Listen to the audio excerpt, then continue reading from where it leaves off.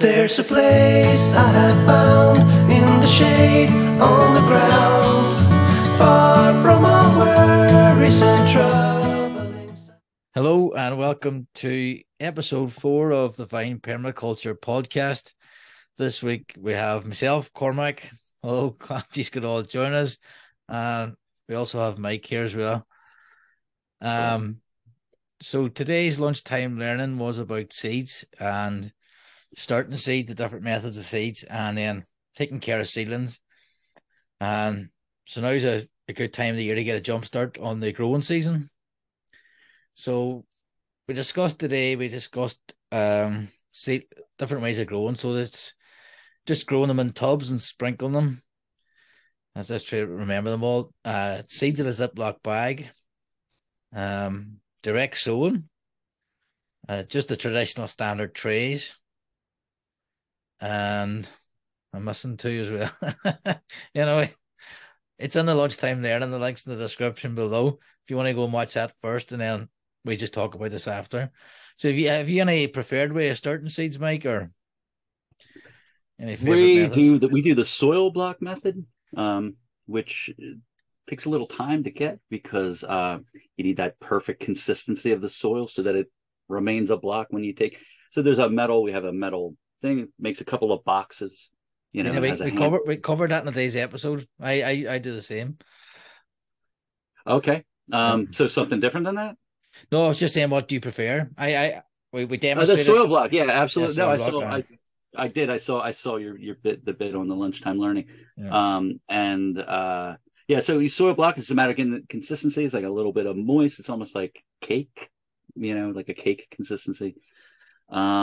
That's like probably the least expensive because you don't need materials, although, I've also saved up toilet rolls and, have them and tried that method one time.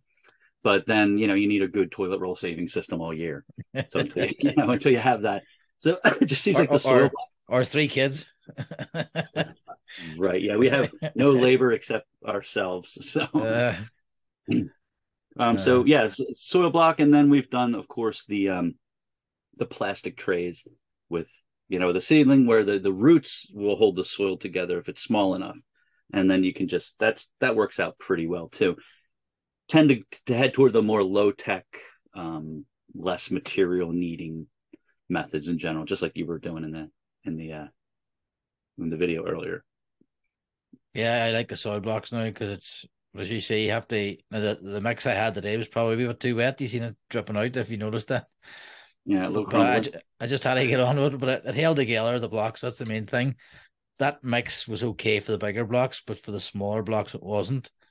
So I had a bit of trial and error there. So what you didn't see in the video was that you can have the wee smaller blocks and then they fit into the big blocks, which is really handy so if you plant like a lettuce in there, it air prunes, and then you take your smaller blocks, put it into your bigger block, and then that allows the root to go out. And then that's nice. Yeah, I've lost my wee implements because in that block thing there's like 3, for want of a better word, like nipples that make the indent. Yeah, sure. So you can take the plastic ones out for the seed and actually put in one the size of the block. So, and the mess that my garage is, they've all disappeared. So I'm sure I'll find them at the bottom of a bag somewhere. So that's really handy. Yeah, I think you have the same brand thing that we have because, you lose the little plastic nipples. I don't know why they don't just make them metal. I'm sure they saved a penny, but they seem to fall off and fall out of the thing. And God forbid, then you have to use your pinky to make it the indent. Get your hands dirty. Right, yeah. And then the toilet roll ones are good. The only thing you have to watch for that is they fall apart if you have them too long. So they are good. I've used them before, but then you just have to be careful because they don't last that long. They might last a week or two, but if they get too wet, they fall apart. Yeah, and your seedling is germinating longer than 2 weeks. So yeah, it's probably the glue. It's like a spiral cardboard thing, and it's probably the glue comes apart because of the moisture in the soil. Right. Again, you have to be. I'm not at that level of toilet roll organization yet. So that's why I'd rather just learn the soil block thing.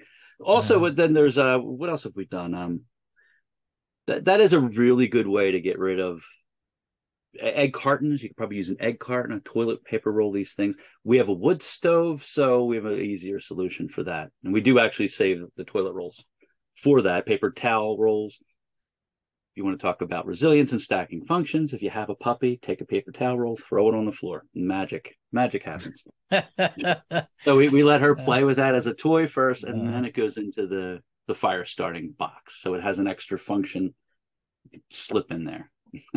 Oh, very good. Well, my dog would just eat it. Well, that if yeah, sure. So there would be nothing left. It'd just be torn up, and I'd end up having to clean it. Yeah, I've used the egg cartons before as well. That's handy. Again, it's the same thing. It breaks apart, but if you get the wee sort of like break off the wee section, you can just throw it in as well and plant. But I think I mentioned the video there. So for seedlings, you sort of start for just to get a run on the season. And as well, the likes of sunflowers, like if I plant sunflowers direct in the ground, they get eaten. If I plant them and they're 2 or 3 inches, they get eaten. So I almost have to wait till the sunflowers like bursting out of the thing and nearly root bound before I can put it in the ground, because they just get eaten. I don't know whether it's birds or it's bugs or slugs or what, but once it gets past a certain stage, then they grow. Because it's and grass too. Like we had planted them on our septic mound maybe 3 years ago. I ended up doing like a lot of work to cut through the grass and dig the hole down, because we were planting probably 6 to 1 foot seedlings, that we were, and they made it through the grass, but then I had to mow the grass in between them, and they ultimately they grew, and we had like 100 sunflowers on the mound. But because it was zone 3 or 4, it was really far all the way down the hill from the house.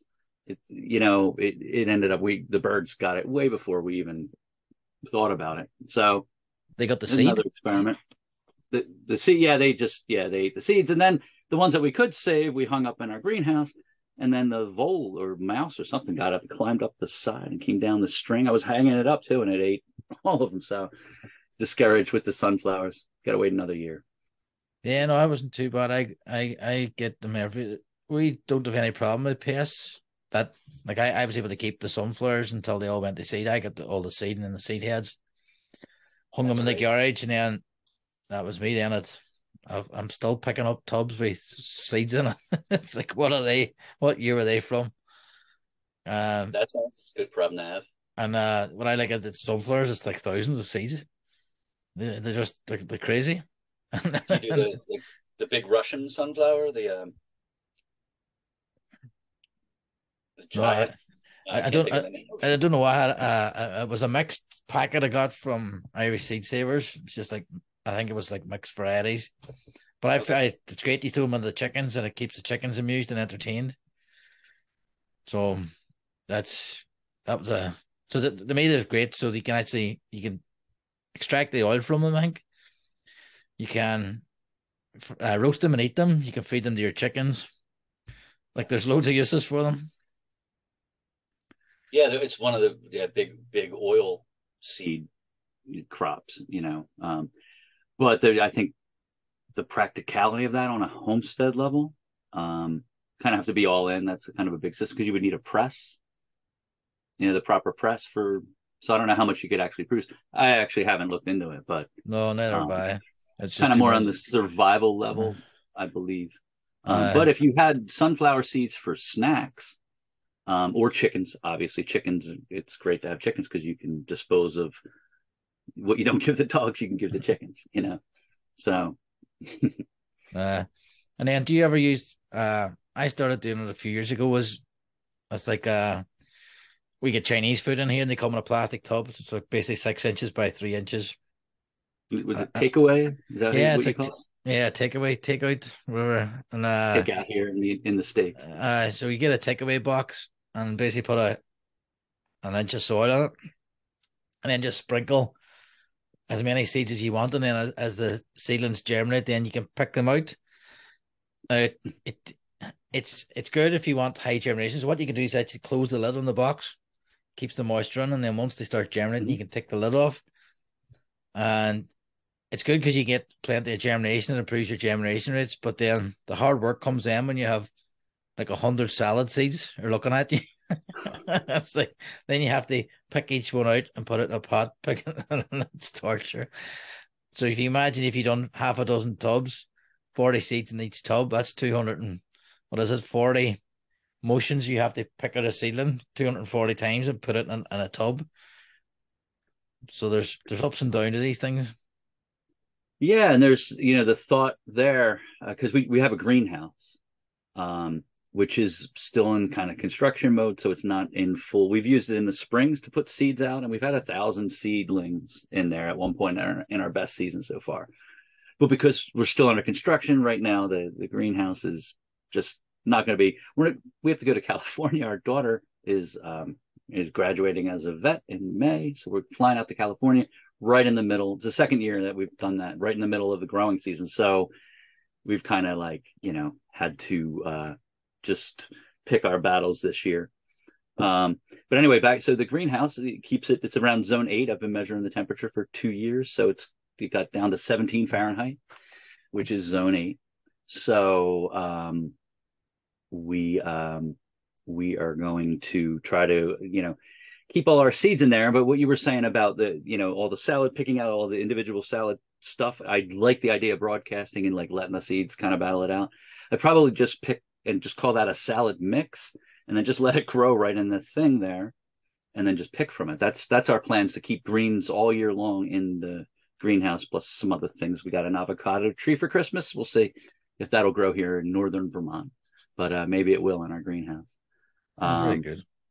But yeah, also there's for a small farmer homestead in that there's the microgreen. A lot of restaurants will buy microgreens from you, and that's very similar, I believe, in just being on a tray. And although that's a higher standard if you're going to be selling them, but just for the homestead, you could probably just harvest right out of that thing. Just let the lettuce grow there. May the best leaf win. Yeah, I think they're packed very tight, though, weren't they? There's microgreens. I've never actually done microgreens. I've been meaning to do it. I brought microgreen seeds. So what kind? I have peas there. I think it's radish. Just the normal standard ones. I think it's not. And what I have done now, I was at the, I don't know what you call it, the garden centre the other day, and I bought a packet of sunflowers. So I was just going to see, and this was like bird feed, sunflower seeds for birds. And I was just like, yeah. I could, and it was like £2. I thought, well, if I was to buy them as microgreen seeds, how much would they cost me? But instead, I have a big box of bird seed, and I was going to give that a go to see how many, see if I could get any sunflowers germinating from that, and try to grow them as a microgreen. So how fast growing are sunflower? Like radish and pea are pretty fast growing, so they're going to be micro quicker. So I'm just curious. Sunflower is what? Is that 100 days or? No, 10 to 14 days, I think. I'm not sure. No, not to germinate. I meant to. They harvest. Yeah, to harvest. Like radishes, you harvest in like a 2 month and a half. But if you're growing them as microgreens, you do not harvest them as shoots, so they're only like an inch high, 2 inches. You harvest them after 2 weeks. Do you not? Okay, just wonder how tender they are. Don't know. We're going to find out. Yeah, right. That's how you do it. I'm ruining your experiment because I'm already looking ahead and saying, no, it's going to be too rough. But that's what it's about. You just try these things, and that's how we learn. And I like the video. There's a video on, I think it's Paul Gauchi says, they tell you can't do this stuff, but look, I'm doing it. Yeah, exactly. It's like, because you have to just do the things. Like I grow potatoes in the same place every year, and people tell me I can't do it. We have a similar saying on the farm from my sister-in-law's at horticulture. She works in big ornamental landscaping place in down in Delaware. And she says, which we always repeat, the plant didn't read the book. So stick it in the ground and see what happens. Yeah. And you don't know if you have a microclimate. No, you could just have a nice wee warm spot that's a zone higher than everywhere else around you. You just don't know. But at the same time, too, you could be a zone lower than everybody else. It could be a really cold spot. If you're on it always reminds you, and I keep draining my thoughts drain to this point, and it's always whenever there's like you're having these conversations about permaculture with people, and then there's like some kind of like wise conclusion we come to. It's usually involving permaculture principle number 1: observe and interact. Because before there was the internet and databases and plant books and all that, there was just observation. That's like what our ancestors did. They just they had nothing else to do, so they just like watched bees and plants and what happened with that, and they remembered it and recorded it. And that wisdom is like encoded into what we have today and all these seed hybrids, which all have a history. So I don't know. I just find it fascinating. Yeah, I like that one. The plant didn't read the manual. It doesn't care. It's either going to die or it's going to live and pass on its seed, and that's it. Yeah. I think the end of the day, Killeen talked about seedling care. I depends on the year and how busy I am, how much of this I do. I mind doing it one year and just getting overwhelmed at a greenhouse full of just seedling starts, and then you end up missing half of them. So I like the lazy direct sow as much as I can stuff.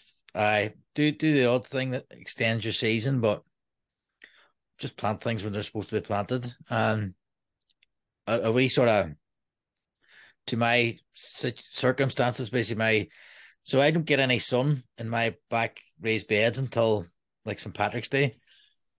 It's just with the sun climbing, then it reaches a certain point over the house where I get sun, and that's the sort of that's the start. So I can put a cloche out there or a cover and get the soil heated up. So that's the sign for me that that's the start of the growing season. Mm-hmm. So I could really sort of start the stuff earlier and get it in by March, but that's sort of when I tend to start. It's like I don't go too early because we're still like we're frozen again here, and it's the 9th of March. So I've had it right up. We've had snow right up to the end of March at times. Other times it's been warmer. So you're what UK zone are you? I think it goes from 1 to 10. I know across the whole island. I think it ranges from USDA 6 to 9. I think all of those 10 zones fit in the 6 to 9 area. Do you know what? Yeah, we're 9. I'm 9 here. 9 USDA or England or 9 USDA equivalent. No, it's as 9. I say to people, it's not a Florida 9. No, it's not. It's a 9. It's a 9, and like I'm at 55 degrees north in latitude. Yep. So light is a problem, and then the heat. Yeah. So once the light and the heat goes in the summer, like you're looking at some between 7 and 8 hour days just. So it's like it's still dark at 8:30 maybe, and then it's getting dark to 4:30. So that's sometimes earlier if it's cloudy. So like you lose the light and you lose the heat, and then in the summer it doesn't get that hot that you get your heat hours for your tomatoes and your peppers. So they basically need to be indoors or just a microclimate where you could grow against maybe a south facing wall. Mm-hmm. So although it's a zone 9, it's not a Florida 9. Yeah, that's so interesting. And that's like minimally as a plant landscaping designer, we have to at least get the hardiness zone. You can't plant mangoes in Vermont, but when you get into those other nuances, the plant zones are really just a sketch, and what's really matters is the eco zones, these eco regions, and that fleshes out that difference, that cold zone 9 or not cold. The thing is you're artificially heated where you are on the island, so it's the Gulf Stream pulling up southern heat that you shouldn't have, because your sun hours and your plants, you know what I mean? They're getting the right sun for where they're at, but you're getting this like sort of artificial heat, I guess. I mean, it's good for England, you know. But it's weird. Yeah, that really illustrates that the zone system, just the temperature is not enough really to, you know, and especially in any kind of nuanced situation. You need those other layers of information, the climate information, basically. Yeah, too. Plus, we're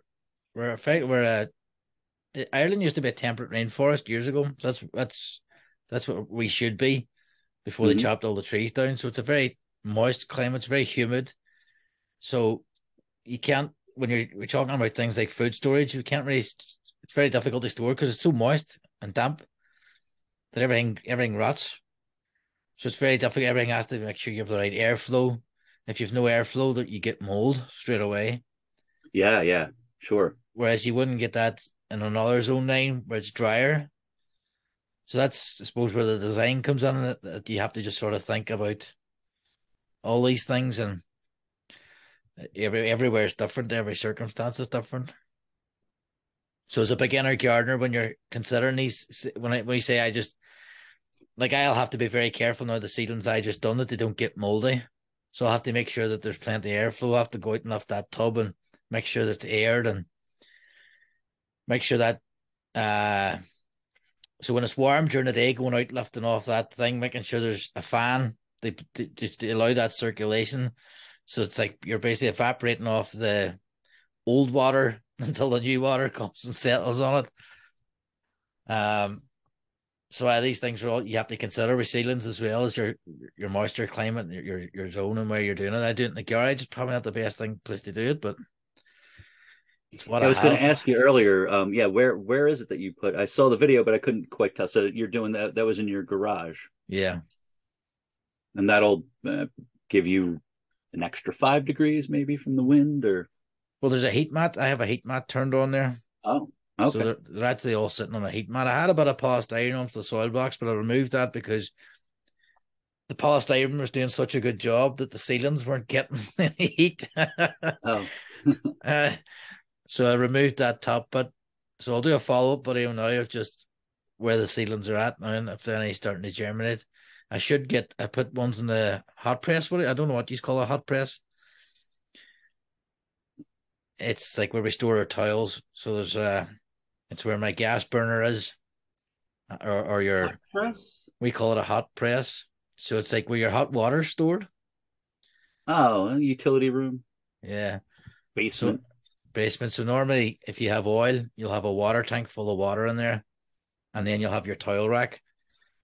So I just put it in the tile rack in there, and normally it takes 2 or 3 days. But then again, I use that was for the Ziploc bag method.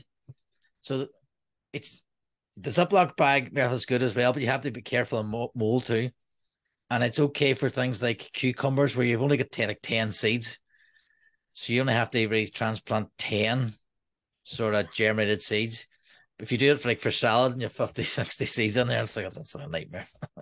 Yeah. I'm not really familiar with the Ziploc bag method. Could you explain that? Yeah, so basically what you do is you get a paper towel, you damp it. You can put it's water, but you can put hydrogen. We drop up hydrogen peroxide in there too to sort of clean the water. Okay. And then that sort of sterilizes the water. So you spray this paper towel and you put the seeds, just set the seeds spaced out on the paper towel. You put another paper towel on top and you dampen that, and you just slide it in this Ziploc bag, seal that off, and then you put it somewhere warm. So like the cucumbers, which need like a steady 20 odd degrees, is it? Then you ensure that is 20 degrees for like 2 days, and then that should germinate easier. So if you put it in a controlled room, the temperature's not going up and down, and it gets you better germination rates. Okay. It's accelerating your germination because you're creating a consistent microclimate. Yeah, and as well, like I have them seeds for several years. So I would say that the germination rate on them, I suppose we better explain that. So every year your seeds lose a few percent of germination rate. So yeah. So I was just wanting to ensure that I get the most germination rate out of the 10 seeds of cucumber seeds I planted? Every year, your stored seeds in packages Yeah. loses, yeah, because of probably neutrinos coming from the sun. Um, okay, interesting. So, yeah, and again, it reminds me of land racing, which I know this isn't the topic of this discussion, but it makes you think about it. Have you ever grown potatoes or garlic from seed? No. Neither have I. I know it'd be interesting to try. Do you want to tell us how you do that, or what land racing is? Sure, yeah. I mean, we're talking about seeds, so I mean that is the topic. So land racing is I'm not an expert, but I'm learning as much as I can, and this is what we're going to adopt as our standard for the farm. We're not going to be able to do everything all at once, but capture a species at a time. So, we buy seeds. We have all these wonderfully hybridized seeds, a history of people making selections and picking seeds. And so today we have this amazing variety we can get on the internet, et cetera. But you're always trading some kind of convenience for power.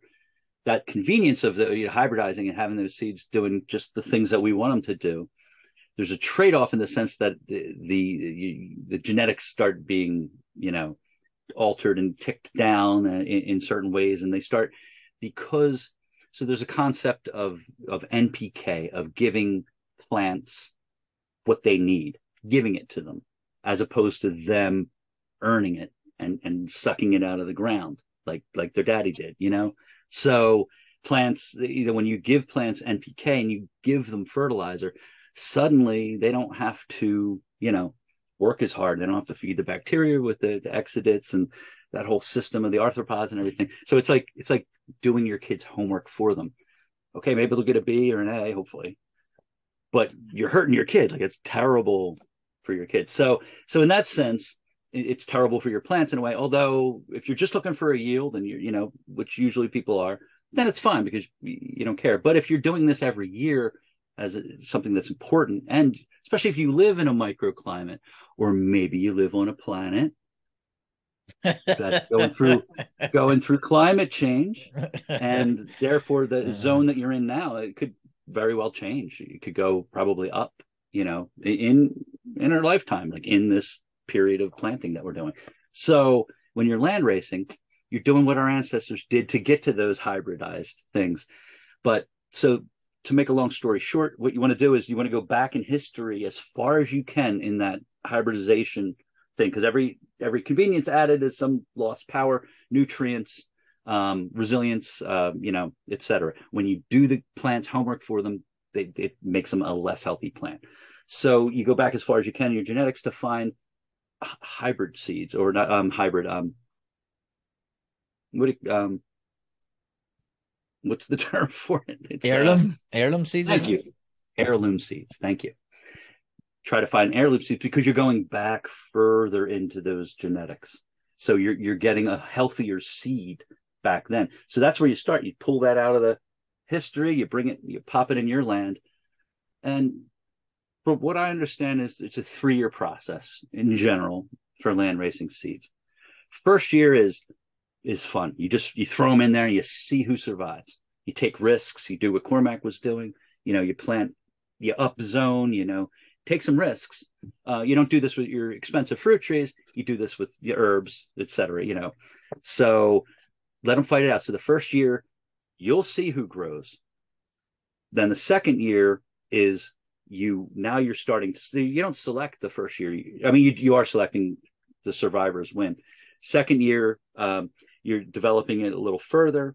You're not really selecting, a little bit you are. And then by the third year, they should be flowering. They should be producing, getting back those old genetics, customized for your land. And that way, your own personal seeds, you can buy them from anywhere and start anywhere on the planet and then bring them here. If they don't grow at all, then you've gone too far. But if they do grow, that's the seed you want. So land racing is just basically picking the best seeds out of it, keeping a record of what you have. There's also a sort of attitude of not needing to worry about cross-pollination. Let them cross-pollinate, with squash and the pepo, cucurbita pepo, and the other kinds you have to look out for. So there's more and more, there's land racing is handing over a lot more responsibility to the seed, and less imposing what you want out of your garden. We could do both. You can. So to get back to garlic and potatoes, interestingly, like, I didn't even realize it. I mean, I guess I kind of knew it, but I never really thought of it in words. We're cloning them. It's just clones. It's just clones. When you take a potato and cut it up and split the things, it's a clone. When you take a garlic clove, split up the cloves, plant each clove, you're just cloning it. The genetics have gotten no better. They may have actually probably gotten worse because it's a clone. So each time you clone, it's like a Xerox copy. If you remember the old Xerox machines, each copy gets worse. It's the same with our own genetics and our mitochondria and all that, and how we age. It's copies, each copy, over time. So, by land racing, you're taking that over and you're giving yourself custom seeds. It's extra work, but this is kind of the top shelf thing. This is what our ancestors did because they didn't have any other choice. I mean, they had to. And so today we have that choice. We can do that. The problem is with garlic and potatoes are, because they're so hybridized, not a lot of them seed. That's why you need to go back into the heirloom, get the ones that actually remember how to seed still. So when you do that, the first year you plant, and then you look for which ones. Some of them will produce seeds, and they're these little pods. This is a discussion for another, maybe the whole topic, but these little pods. So you take the seeds from those few that grew, and then you plant again, and then the next year's more of them should flower. And then by the third or fourth year, I believe, you now have flowering garlic and flowering potatoes. So if you go a couple years doing this, which is harder than just cloning, you've recaptured those genetics and you've customized it for your own land. And now you could do both, which is what we plan to do, is to, yes, try to find those seeds, but also we want to grow potatoes in the meantime. So we're going to clone some, work on our land raised seeds, and then go back and, then we have the stronger genetics. And now if we wanted to clone one year, we could, and continue to land race. So you're basically splitting into two different gardens. One's like repairing all that land racing stuff, and the other one is just like, I need potatoes each year, so I'm going to grow them the old fashioned way anyway. But, and then the same with garlic. Garlic, in a very similar way, also produces this pod of flower, which is the actual seeds. So when you do that, you're letting the genetics take back over. They're going to, farming is about bringing in billions of farmers, really. It's about chickens or farmers. They're going to do work for you. You're the farmer. You could have a partner, another human or whatever. But honestly, when you start bringing in animals, they do a lot of work. And the same thing goes for, bacteria, et cetera. When you bring in compost, you're basically bringing in a whole bunch of bacterial farmers, and they're doing work for you, because to do all these things in a quality way, you need not just work from the scale of the human, you need work all the way down to the soil level and the biology in there. So in the same sense, seeds, their actual genetic, and how genetics works, and how certain things make it and certain things fail, that's also a worker in a way. It's doing designing for you. It's doing work for you in improving itself. There's no way that you could make that seed get better each year on your land. You have to let it do the work, and and let things fail. Let things you got to accept failure, and to get a success. So yeah, I just kind of think of it on that level. Like, it's with seeds are really the most powerful thing in the world, in a way. Plants are the only creature that makes its own food with the help of the sun, but then after that, to capture plants historically, is we learned how to capture the seed and how to use it, and we can use it and abuse it. We can, we've used it for a lot of good things, hybridization, but at the same time, if you care about nutrition, if that's the most important thing to you, then you really need to start going back and hybridizing to get this deeper nutrition.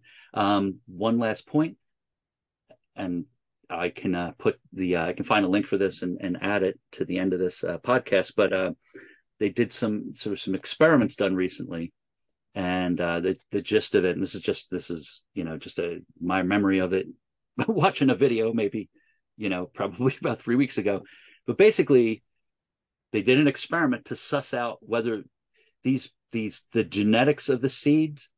I'm sorry, to suss out whether all these plant methods, all these different things you can do to the plant, to produce to create a bigger yield, what matters more, those efforts and all those different tricks and techniques versus just the genetics of the seed. And they found that it was like by far in the experiment that was actually the genetics of the seed that yielded the most nutrition, and it was consistently those that went back in time, like hybrid wise, or heirloom wise. I'm sorry. So that's really interesting, right? It's the genetics. It's still the seed, like that really kind of determines the quality of the seed. It might not. Maybe you care about yield, so you need a hybrid, and that's what you care about, and that's what you're going to get. Or maybe you care about nutrition on the other end. So basically, the conclusion is bigger it is, the less nutrition it has in it. And it sort of makes sense if you just think of the concept of density. Usually the best strawberries are the small ones, the little red, the bright red, super tasty. Yeah, you don't get as much, but you get quality, versus a gigantic strawberry that's pink, maybe a little white that you find in the supermarket. You get a whole bunch of flavorless strawberry there. Unless it's one of them the Japanese, they make these expensive big strawberries, don't they? Like $1,000 strawberry. Oh yeah, well, I think it's like crazy. You don't care about flavor if you're spending $1,000 on a strawberry. It's something else that you care about. You're walking around with that strawberry and saying, "Look at that."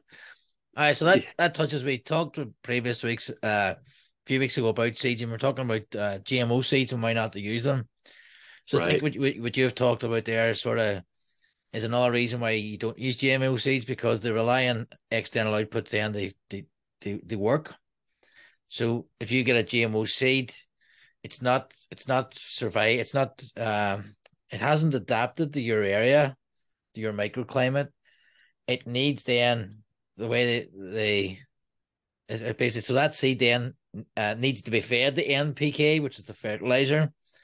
And if it doesn't get the fertilizer, it doesn't grow. So as well as getting sold a GMO seed, you have to go and buy the correct fertilizer for that seed.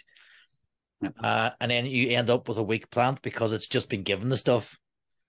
And then you can't actually take the seeds off that, because you're not allowed. It's illegal. And then you have to go back to the guy that sold you the seeds to get more seeds to grow the next year. So then you become chained to that supplier. And we're talking to a lady from Pakistan before, and she was saying that they're actually, these big companies are out there pushing this on the farmers. And it's basically, so if you lived halfway up a hill, and for thousands of years your ancestors and the ancestors before you have been growing this wheat, and you get a decent crop of wheat, and then all of a sudden this GMO seed comes with its fertilizer and you double your wheat crop, and then the next year, the first year the fertilizer is free, second year it's free, third year it's free, and then all of a sudden they charge you for it. Then they're charging for the seed, and then they've left it long enough that you don't have any original seed to go back to. And this is how that's sort of the ugly side of capitalism when it comes to seeds. So people need to be wary of the GMO seed. That yes, it sounds great and it's fantastic, and this is just great that this seed's invented, but there is a darker side to it as well. And it comes back to my this is like one of my favorite general principles I love throwing out there. I've already said it once, I'm going to say it again. You trade power for convenience. Yeah, it's very convenient to get those big yields, and it's convenient to get that stuff for free. Nothing in life is free, of course. Never take candy from strangers. But you trade power for convenience. So you end up thinking, this is great, and then you're stuck, because it's not really genetics anymore. It's not really plants. It's a corporate business model. And in that agricultural model, I don't see that as the same thing that we're doing. They're growing money versus Yeah. growing food. It's a big difference. When you eat at a restaurant, it's tasty and you have good memories, and but the food, they're using seed oils over and over. You just, unless it's a super duper expensive restaurant, it's a business, so they have to. It's a business, and that's a great thing. But there's a difference. Or even when you go to the supermarket and there's this package, this factory made this food for you, but they didn't. They made a product that they need to eat. Corporations eat profits. People eat food. So when you cook for yourself, you're cooking for health, flavor and health. But when a machine is cooking for you, which corporation is a machine, it's a structure, it's cooking for profit. So that fundamental, that's such a huge difference, whether, what is your intention in growing plants or growing, for food. If it's a profit model, that's one thing, that's fine. But, it has its hazards. But it's really different than growing plants for the sake of food and nutrition, because you're growing for human health directly, not, you're doing it probably indirectly with the money. I'll buy medical insurance because I'm unhealthy. I'll fix it that way, so. All right. So if you're growing in your own garden, it's like what I would say, I could never believe the first time I ate salad that I grew myself, like a lettuce leaf. And actually his texture and actually his taste. Yeah. It's like, what? I can't eat store-bought lettuce anymore because it's just disgusting. And so that anybody should be able to grow lettuce in your windowsill, especially like what I done. And I have a one bed I just use. It's like 2 foot deep by 9 foot, 18 square foot, and that keeps me in salads for the summer. But I just use the cut and come again. So you harvest the outside leaves, different varieties, and then you go out at the time. So it's nice. You go out, you pick your salad leaves, you go get your eggs from the chicken coop, and you go back into the house. Even just sitting at the back, you pick your herbs, but you can just pick the salad leaf and just crunch it, and you're sitting. That's tasty salad. And I used to never really eat salads, but now I know why, because they're disgusting. Yeah, but it's I got in a habit of just in the summertime, when things are growing, there's just 1.5 feet of snow out my window right now, but just going out and just harvesting whatever. I'm just training myself. Oh, there's plantain, there's dandelion greens, there's arugula from the garden bed, whatever, and just eating it raw as much as I can, thinking about bacteria and yeast that I want, which I never thought I'd be. 10 years ago, I never thought I'd be talking about how yummy bacteria and yeast are, but we need them for the old microbiome. Yeah. But yeah, salad greens that's a great solution. We're hoping to do that this year, and just having a tray like you and just mix greens and just picking at them and seeing what rate, how many square feet do we need for our needs on our homestead? My wife and I, it's just us. How many square feet do we need to keep us in salad greens all winter? It's not that. I don't think it's that much. I think like 20 square feet should do it. But if you're doing it your way as well, just casting them, the seed, you're going to have plenty. You'll miss some. Some might go to seed. You might get seed off it. So yeah, as well, and you can cast that seed and hopefully it comes up next year. Probably just land race right there in the greenhouse. Cast them each year. How deep do you think? Probably good tray of 6 inches. The salad greens don't need that much, maybe 3 inches, 4 inches. How deep the soil for this tray? In my raised bed at the back, I have 6 inches of soil, maybe. Yeah, okay. And that was a type 1 error. I made a mess of that. This is sort of, I was at the early stages of my gardening career, let's say. And what I did, I filled it full of rubble and rocks. And it basically drains too quick. I hadn't heard of hugelkulture at the time, and I was worrying about the beds blowing up. So the beds are about 2 foot high, and all the research I done was like, oh, don't fill that full of soil because it'll explode if it gets wet, because it'll expand, it'll want to go. But then, yeah, it's like what I should have done was just filled it full of trees. I had trees at the time because I cut down trees. The neighbours' trees, I cut them down. So I had the wood, I had everything there, but I just filled it full of rubble.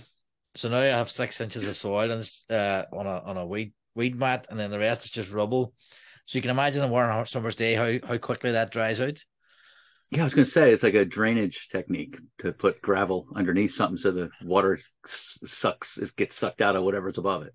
Yeah, so I'm watering twice a day in the summer just to keep. It's not too bad when I've got plenty of stuff growing and it's covered, but it still dries out very quick. I'm watering every day, which is was a big error, a type 1 error. But then these things happen.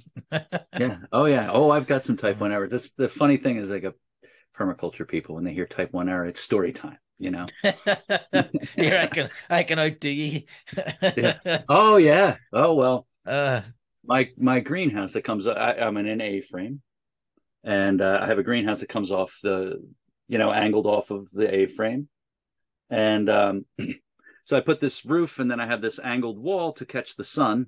We're at latitude 45, so that's like 22.5 degrees, kind of, basically.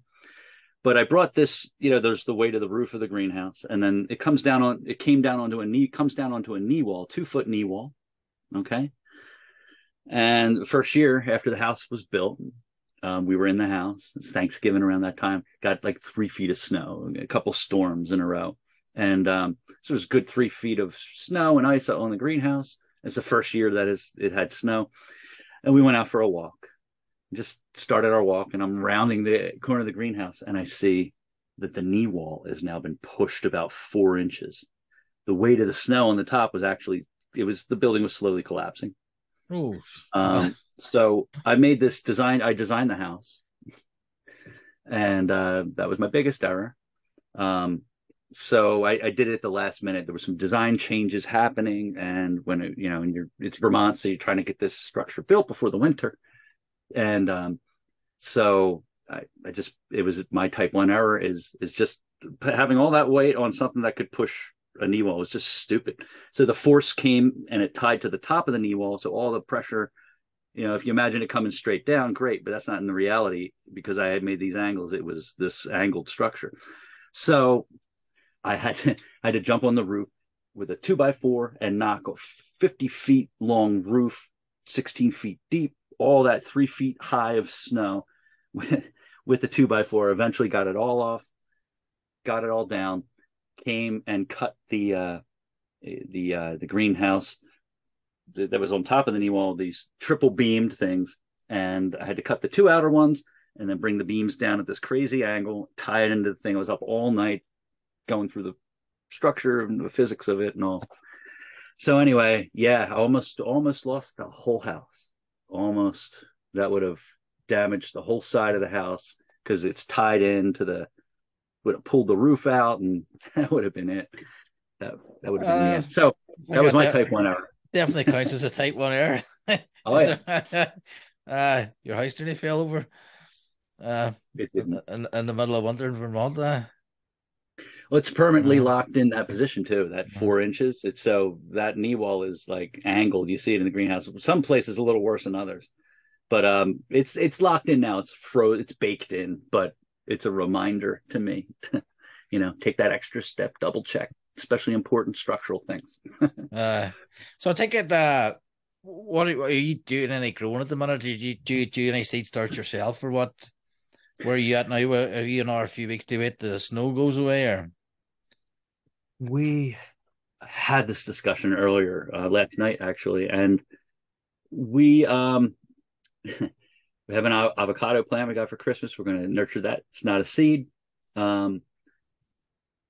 We might try to grow tomatoes. Actually, what we're going to do, we had this discussion.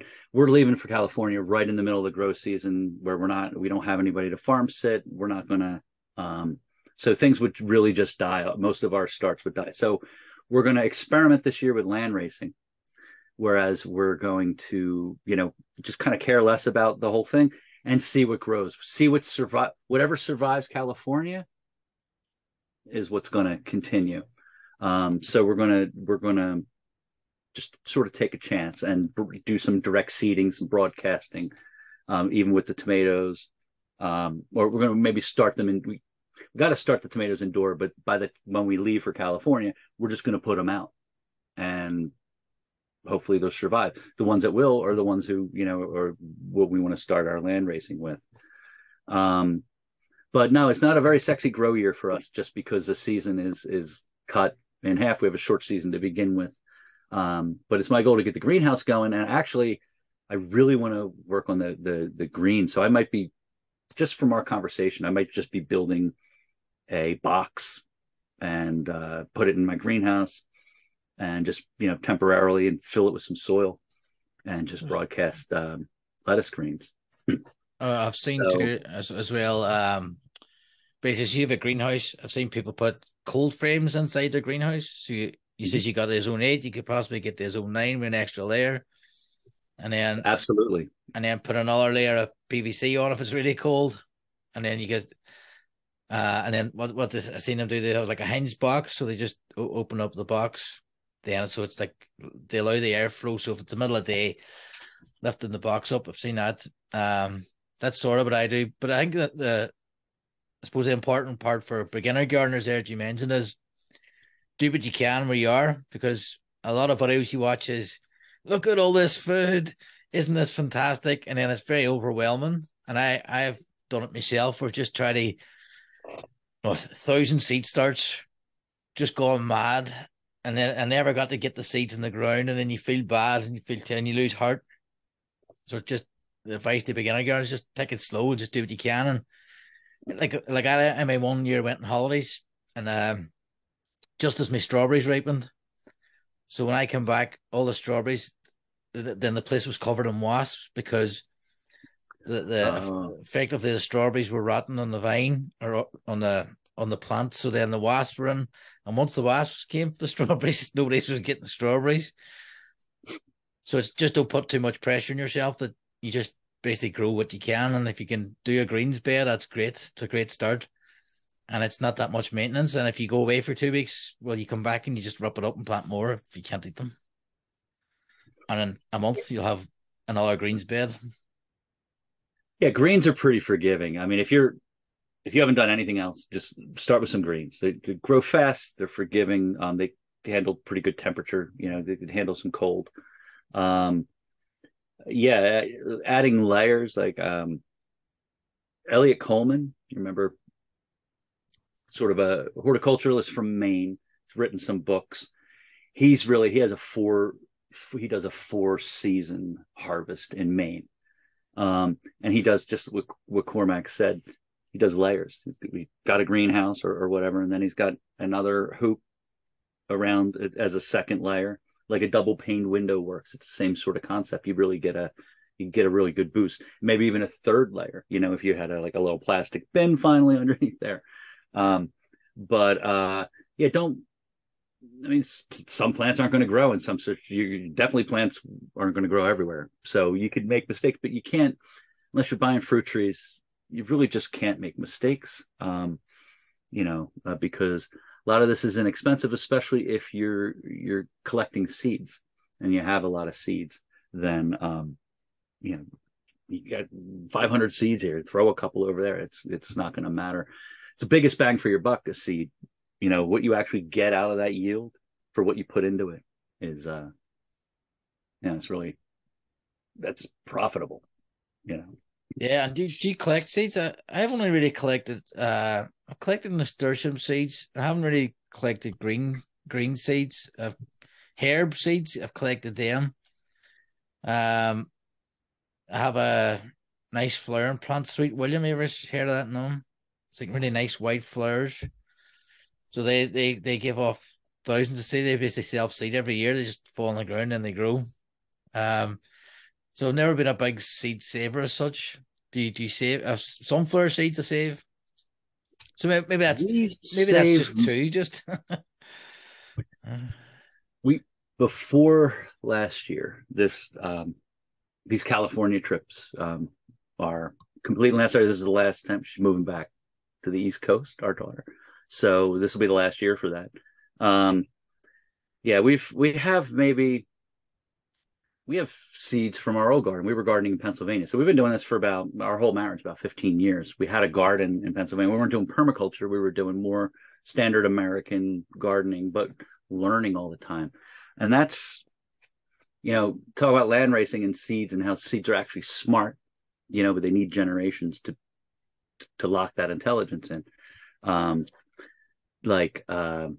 I'm not really answering your question directly, Cormac. I think I'm going on a tangent here, but they say that growing food is it's not really about or farming or homesteading or whatever you're doing.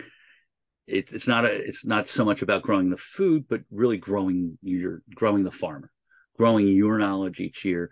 And the more time that you spend to like smell the roses, pun intended, the quicker you will grow in your satisfaction with doing this for whatever reason. You're doing it for health, or you're doing it for survival, or doing it for just because you enjoy plants.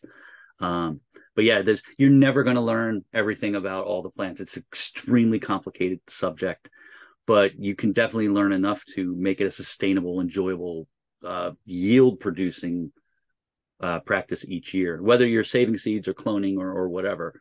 The one thing I would avoid, and I don't try not to tell people what to do, but I would definitely agree with Cormac to just avoid genetically modified seeds. That's just the most obvious. Like if you had a selection of beverages from water, tea, orange juice, and gasoline, don't pick the gasoline. Don't pick the gasoline. Definitely not. And I like your point is really about growing the farmer. So this is something I always tell people in when I'm doing designs for them, that is, grow the type of food that suits yourself and suits your personality. So I am not a very active gardener. Like I could never run a market garden. It's just too intense. Me neither. So that's in the extremes. I like lazy gardening. I like throwing potatoes in the ground and coming back a few months later and I get more spuds. It's a wee bit of work either side, but in between, very little, maybe a bit of mulching or adding some compost or adding some feed, adding some compost tea, but there's not a lot of work. I don't like growing tomatoes because you have to go out every day and you have to check them. You have to water them. You have to nurture them. You have to make sure they're fed. So it's like growing the farmer is a bit like growing the seed. Just develop the strengths that suit your personality so that you can actually grow in a way that makes you happy. So if you're energetic, go for it. Knock yourself out. Get the rows, get the high production, get it in there, get it out, get it harvested, get it cleaned. Yeah. All the stuff that comes with growing a lot of annuals, or if you're a bit lazier, more relaxed about things, you want to be out in the garden enjoying it more, go towards more perennials and just grow the annuals that you enjoy. If it's flowers, get perennial flowers, just they come back every year. It's easy. You have a bit of pruning. So it's that, to me, that's very similar to the seed growing. As you develop your strengths and your strengths for where you are and where you're at. Yeah, and it's while you're talking, I'm realizing like you're land racing yourself. Yeah. Each year, your knowledge in a way. You're I had this discussion about a week ago. And yeah, exactly. Like, we changed climate. We're a species, Homo sapiens, right? Ginkgo biloba, and there's Homo sapiens, just two different species. So, and it's, as a human, it's easy, as a fabulous human, in modern times, the world that we live in, it's easy to forget that we're really just an animal. Honestly, we're really just a plant, but that's another discussion. So like having changed from zone 7B, which is, hot summers, is Pennsylvania, to zone 3B, technically. I consider it 4 though. And it took us a few winters to get used to the cold. Now I can just walk out in the cold, and like cold is like below 0 Fahrenheit now. Anything above that is, I can just go out. I don't need a coat, not for too long, but but back in my Pennsylvania days when I had all the NPK I needed, everything was kind of supplied for me that wise. You tend to stay in the house. You go out. So if it gets a little cold back then, I'd get chilly and have to get a sweater, but now I don't, so I consider that a little bit of land racing, just because I'm adjusting to a different climate. So it's interesting. Yeah, Extremely complicated. it is. So, so any last bit of advice for for our beginner gardeners, on seed starting seedlings, or any nuggets of wisdom? My advice is, as far as the method of seed, we talked about different methods of seed planting. My favorite is the blocks because, yeah, it's a machine. It's made out of metal. It's going to last, except for the little nipple things are made out of plastic, and they're probably going to lose them. But that's the nicest, just because there's no extra material involved. It's just the soil, but it's a little harder because you have to get the consistency of the soil down each time, or it'll fall apart. If you're really good with saving things and egg cartons and toilet paper rolls and even just newspaper, you could fold newspaper into a little cup, honestly, and just put some soil into it if you're good at that kind of thing. Yeah, I seen that. I suppose we should have really included that. I seen that. That's really good. Yeah, I mean, anything like that. In color, you got to think about what chemicals might be in that paper or whatever, and based on your standards of that, because there's molecules everywhere. But so yeah, come up with a method that you like the best. Some methods are less high maintenance than others. Nothing wrong with buying a good old fashioned plastic seed tray with a whole bunch of things. Maybe 50 in a tray, and again, if you put the topsoil in there, the roots, once the seedling in a month or 3 weeks or whatever, is 2 months, it's ready to go out. Those roots have really made that soil block pretty firm, so that you could kind of pull it out. And so, yeah, my advice is really just to pick the method out of those that you want. Avoid putting toxins in there. And just make sure that your seeds are not genetically modified. And, I really believe that this word just hates me. Heirloom seeds are the best. That's all I have to say. So it's I would say heirloom seeds or organic soil, worm castings, if you get it, really makes a big difference. Vermicompost, we'll chat about that some other weekend, that's coming up soon. And basically, I like the soil blocks because there's no waste. The cheap plastic trays, like, they break in a couple of years, but I think there is a lot of developments. I know Charles Dowdy now in the UK he has a new seed tray that's out. I think it's more rubbery. I don't know, never. It seems stronger than it's not as wasteful. But again, it's like, you don't need these. You can use newspaper, you can use toilet roll, you can use these things. You don't have to invest in it. But to me, the ultimate is the soil block. And there's something, to me, there's something nice about getting that mix. Now, I used a mix off the internet. It was a very basic mix. It was three parts multi-purpose, 1 part perlite, which is like a wee white, like a volcanic rock. It allows for the air, sort of like the aeration. And then 1 part, like my own homemade compost, which is full of worm castings. You can see it, it's black. It's lovely stuff. It's been lying there, must be 2 years. It's chock full of worms and just really, really good stuff. And I, that's what I made that mix out of, and it seemed to work. It's holding up. I got big blocks. Now I'll have to refine it for the small blocks, but it's great because you can just line out the blocks and you just pick them up and block them on the ground. That's you. And it's really, you don't have to wedge them out and then you pushing them trays out, and the trays start breaking and it breaks up. But if there's not enough root, everything falls apart. And then to me, it's a very elegant method. That's probably the word. And I don't mind the finding the mix and adding the water till you get the right mix. I don't mind that, to me, it's very fast, because all these other methods take, to me, a bit longer, especially the Ziploc bag. the tub methods.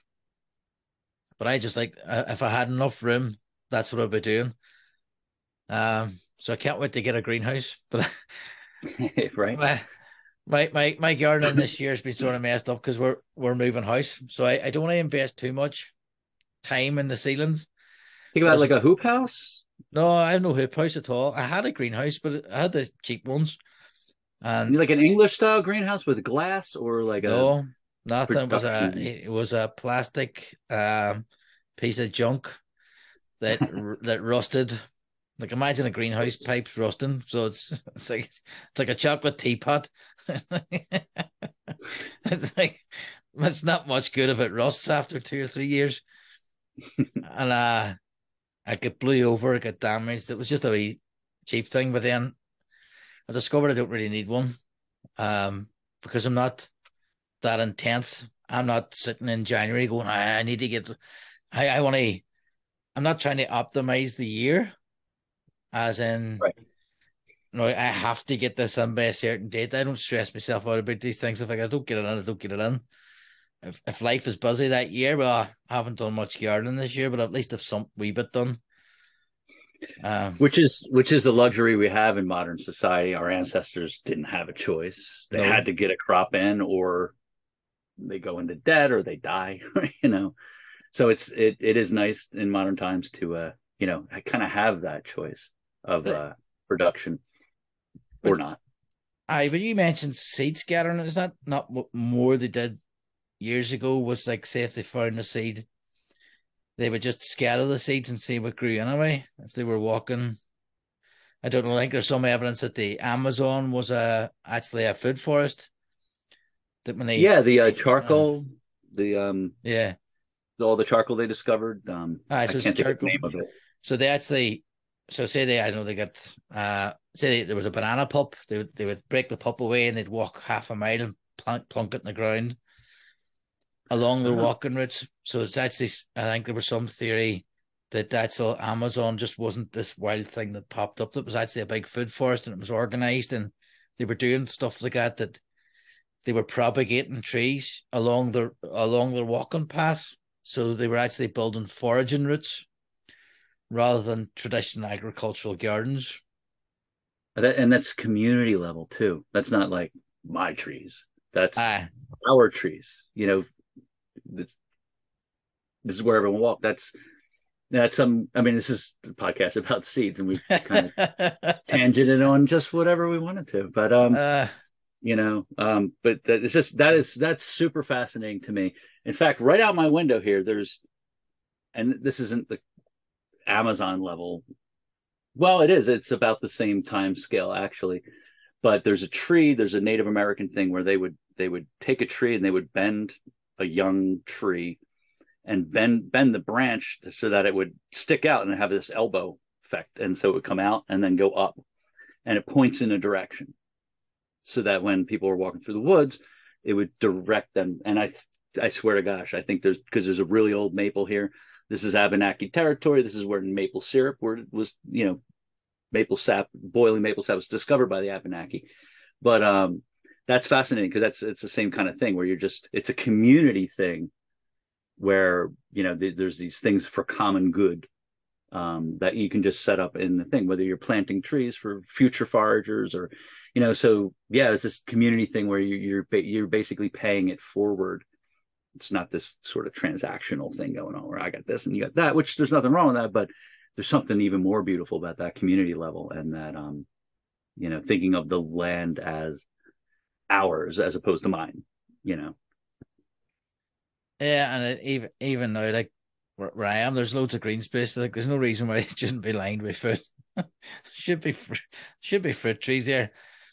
No, and it's like they build these dual carriageways, big motorways, and they put these trees on it that they're like miles and miles of waterway. You get miles and miles of fruit trees. You get miles.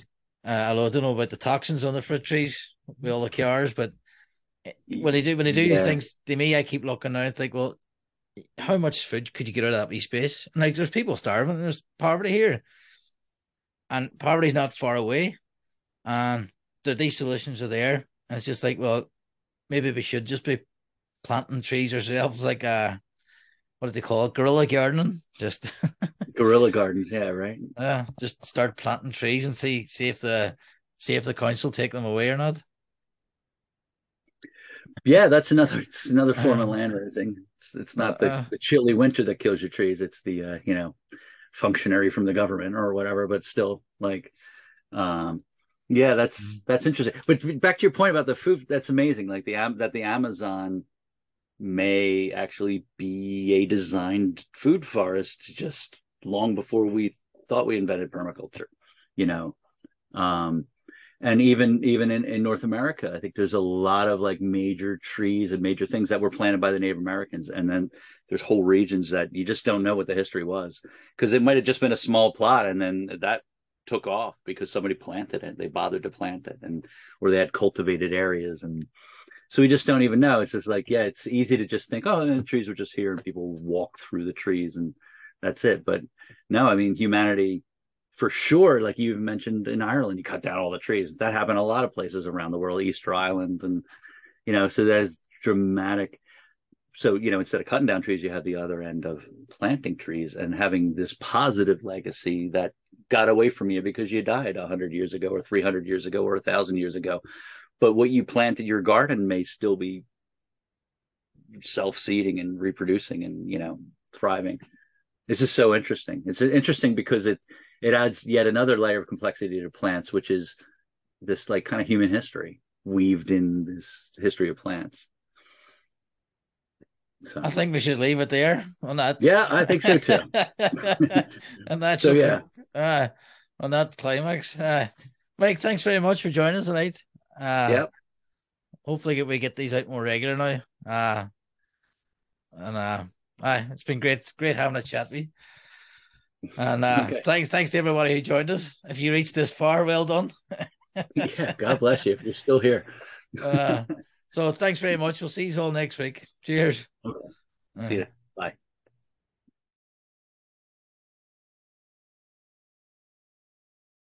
By myself, only me. No one can guess what I came there to see. There's a sun in the sky, there's a cloud